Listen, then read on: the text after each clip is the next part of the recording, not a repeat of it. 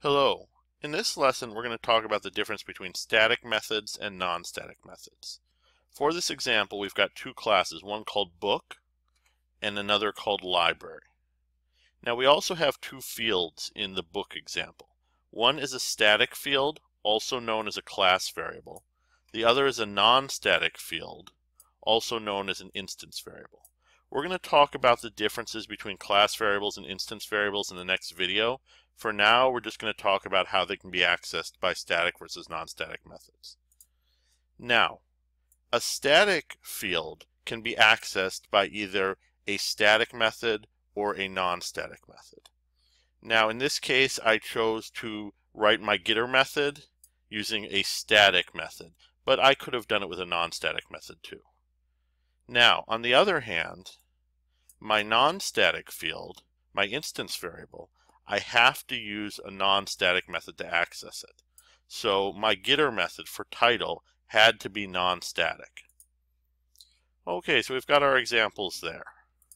Now let's look at library.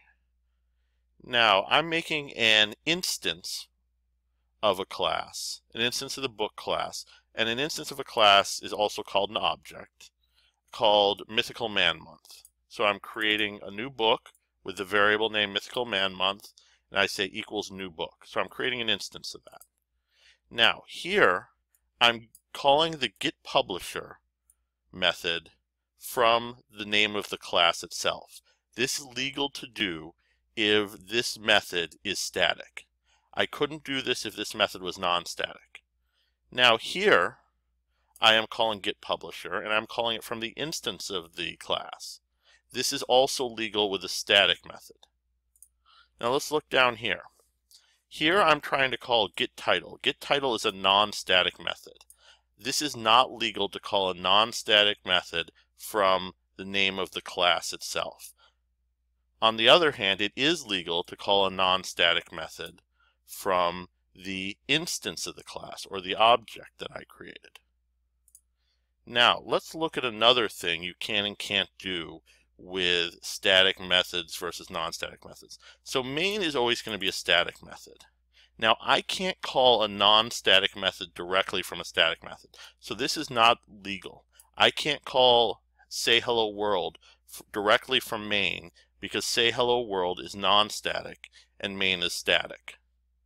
On the other hand, if I make an instance of a class, like I made an instance of the library class, then I can call this non-static method from the instance. So, to review, a static method can access a static field only. A non-static method can access either a static field or a non-static field. A static method can be called either from the class itself or from the instance of the class. A non-static method can only be called from an instance of the class. And if we want to call a method in the same class from a non-static or from a static field, and the method we are calling is non-static, we can't just call it directly. We have to create an instance of the class we're in, library, then we have to call the non-static method from the instance that we just created. To see the next video in the series, please click on the video link in the lower left-hand corner of the screen. To see the entire curriculum, please click on the video link in the lower right-hand corner of the screen.